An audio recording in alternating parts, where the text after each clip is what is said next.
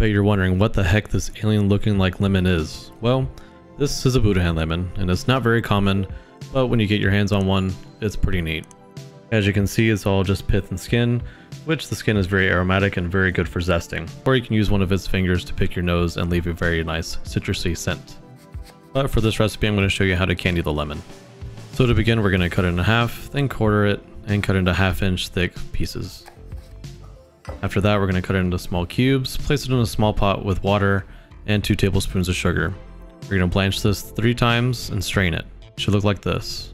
Now I cut 1.5 cup of lemon, so I'm going to do equal parts sugar and water and bring it up to a boil, then simmer. Reduce it more than a half, and we're going to strain it, save the liquid because it's very good. Place your lemon on a wire rack to dry overnight. Then we're going to coat it in sugar, and there you go. You have candied Budahan lemon.